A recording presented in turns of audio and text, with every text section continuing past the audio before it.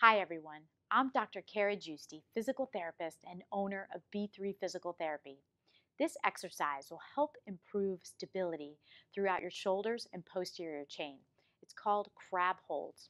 So what I want you to do is you're going to get with your hands and your feet shoulder width apart. You're going to roll those shoulders back and press those hands into the floor. Lift your hips up and hold this position for 10 seconds. I want you to repeat that for 3 to 5 reps to help improve stability throughout those shoulders and posterior chain muscles. For more exercises from our complete exercise library, go to b3pt.com. You can also watch my other exercise videos by signing up for free access to our club membership.